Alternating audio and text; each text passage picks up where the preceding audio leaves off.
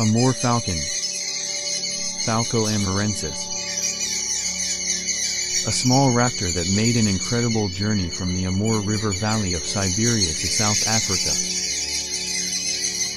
During the migration they fly over India and halt in some parts of the country for a few weeks. Population of Amur Falcon are stable, with more than 1 million breeding individuals.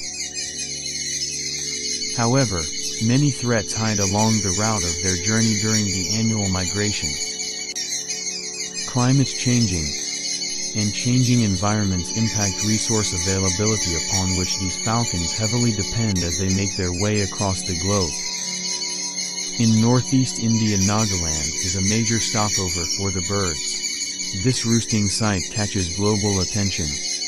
But very few people know that the birds also visit the Bele Para Reserve Forest of Sonitpur district Assam every year in November or December, and halt for 1 or 2 weeks. During the migration, anyone can see the bird hovering over the paddy fields and roost in the electric wire or the tree nearby.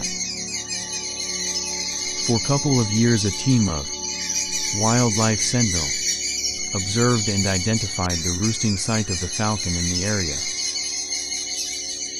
We also want the people from other districts to come and see the spectacle for themselves, so they can get an understanding of conservation, and the dialogue continues not just for the falcon, but for the biodiversity as a whole.